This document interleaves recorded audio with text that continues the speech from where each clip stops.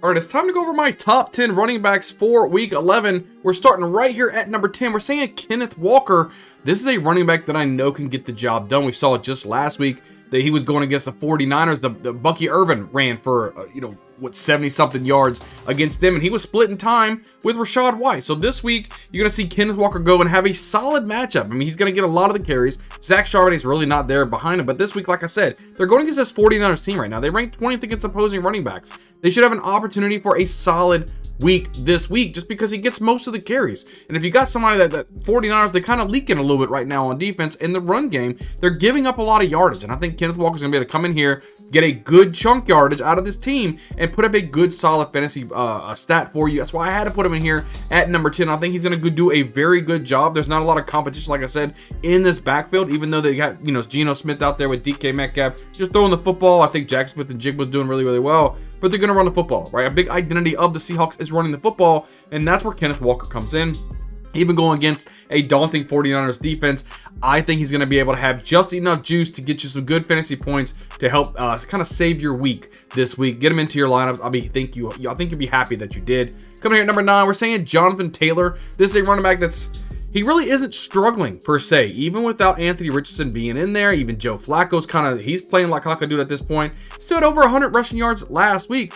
Even though going into this week, I think he's going to be doing the same of the most. They're really trying to put, Jonathan Taylor out front. They're really using him the most. That way they don't have to really rely on passing the football. So this week, they are taking on a Jets defense that ranks 15th against opposing running backs. He continues to be really the only bright spot for this entire offense. And you only have to think, how long are they going to go with Joe Flacco absolutely playing like absolute cock-a-doodle at this point before they put Anthony Richardson back in? And then the question goes, did Anthony Richardson learn anything? Did he learn anything by him getting benched, tapping on his helmet, coming out there? And if he does improve, that's only going to help Jonathan Taylor even more. But as far as we know this week, Joe Flacco is the quarterback. Could they make a switch to Anthony Richardson? Not sure. I think they should, but I'm not sure. Either way it goes, no matter which quarterback plays, I think Jonathan Taylor's got a nice, solid matchup against the Jets defense that can be ran up on. So, and I think Jonathan Taylor, he's talented. He's good at what he does. He can get you a lot of fantasy points. Easily number 9 for me. Coming here at number 8, we're going Alvin Kamara, right? Really the main guy in this offense. Even with Derek Carr coming back, still showing that he can get the job done. They're running him the football quite a bit. There's nobody else in that backfield. You got Mims back there, but other than that, nobody really taking any kind of touches away from Alvin Kamara. He's catching the football, he's running the football, he's doing a little bit of everything. But this week, they're taking on a Browns defense that ranks 8th against opposing running backs. He's truly the last man standing in this offense, and even though, yes, the Browns do rank 8th, you got to think about that. He's not just running the football. He catches the football quite a bit. He has screen plays. He's got, jet sweeps. He does all types of things that's going to get him involved and get him in just kind of creating as much space as possible so he can get a lot of fantasy points. Alvin Kamara's had a solid fantasy season, signed a 2-year contract with the Saints, so there's no question where he's going to be. He's going to be in New Orleans. They're going to build around this guy. He's going to be consistent, just like he's going to be consistent here in Week 11 against the Browns team that has a really good defense. The problem is that, hey, look, they're desperate. They're going to be in a negative game script, so you're probably going to get a lot of receiving yards. So if you're in a half PPR or full PPR league, I think that's even better for Alvin Kamara. Could even produce even higher for you. So let's just move right along here. At number 7, we're going Bijan Robinson. This is a running back. They're really starting to get involved more and more and more. He's starting to really take a lot of workload away from Tyler Algier. And this was kind of what I wanted last year from Bijan Robinson. And Arthur Smith just wasn't doing the job for him. So now they're starting to slowly unleash the guy. Kirk Cousins is unlocking. He's throwing Kyle Pitts. You got Darnell Mooney. You got Drake London. The offense is starting to click on all cylinders. Even though they lost last week against the Saints, I think they should be able to rebound and get out there and have a good, solid game this week. But this week they do play a Broncos defense that ranks 18th against opposing running backs, being featured in this backfield as of right now. So being featured is a good thing, right? So especially if you're playing in a positive game script, if you're winning a lot, they're going to be running the football a lot. Bijan Robinson is as electric as they come at the running back position. He's very shifty, can hit the hole, has good vision, and he can catch the football as well. So there's a lot of options out there for him to be able to go and be able to score plenty of fantasy football points for you. There is a tough Broncos defense ahead of them, but they're going to have to do a little bit of back and forth because Bo Nix is actually playing a lot better himself. So there's going to be a lot of action where they're going to need Bijan Robinson to step up and be a good focal point, and that's only going to help you with fantasy points. Can't wait to see what Bijan Robinson does this week in Week 11 against the Broncos. So move right along here. Going to number 6, we're going Joe Mixon. This guy's been, he just gets the ball, doesn't he? I love seeing these bell cow esque running backs. Joe Mixon is one of these guys, and this week they're taking on a Cowboys defense that ranks 29th against opposing running backs. His usage is through the roof, and he's taking on a team that's absolutely in shambles right now. Who's going to be the quarterback? Cooper Rush? Probably not. Maybe even Trey Lance. Who knows what's going to happen? I love this situation for him. I think he comes in there and has such a big workload. He could put up 200 yards rushing this week, and I wouldn't be surprised. Nico Collins, maybe he should be coming back this week. Should be rocking and rolling with this offense. I think CJ Stroud's going to throw the football all over the place. They're going to get such a big lead that they're going to do nothing but run the football over and over and over. Joe Mixon should have an amazing week. Can't wait to see what he can do for us in week 11. So, move right along here at number 5. We're going Devon Achane. So, this is another running back. Started kind of slow last week, and then he kind of picked it up a little bit and had an okay game. I think this week they're going to have even a better opportunity to have a good fantasy output for you. He's absolutely electric. Yes, he has some of these dud games sometimes, but he also has some really big boom games, and this could be a boom game for the Dolphins. I think they're going to come out here and set a kind of the tone on what they want to do for football and the AFC. But this week they're taking on a Raiders defense that ranks 27th against opposing running backs. He's still the #1 running back in his backfield. Didn't matter if Raheem Mostert's coming back there. I know Jalen Wright's got to handle a little bit of injury himself. But this is all Devon Achane. And I was wrong at the beginning of the season. I didn't think he was going to be able to hold up and stay healthy for the majority of the season. And that is exactly what he's done. He's electric. Mostert went down, and I even said if Mostert goes down, this is Jalen Wright's job. It's just a more big-bodied type of running back. I was wrong on that as well. Achane has completely dumbfounded me at this point. He's a smaller running back that's actually working as a bell cow if he needs to. The dude's ran over 20 times in a game already. I mean, he's doing great things. I like him this week for fantasy football. I think he's going to set like I said, the whole Miami Dolphins is going to set the tone for the entire AFC to say, hey, look, we are here. Achane's going to be a big reason why I like him in week 11. So move right along here at number 4. We're going Kyren Williams. This is another one of those running backs who is a bell cow type of running back because he gets all the carries in this backfield, and I love it. As a fantasy football player, I love seeing running backs like this. I think it's going to be phenomenal. This week, they take on a Patriots defense that ranks 26th against opposing running backs. He's getting a crazy amount of workload, like I always tell you guys, right?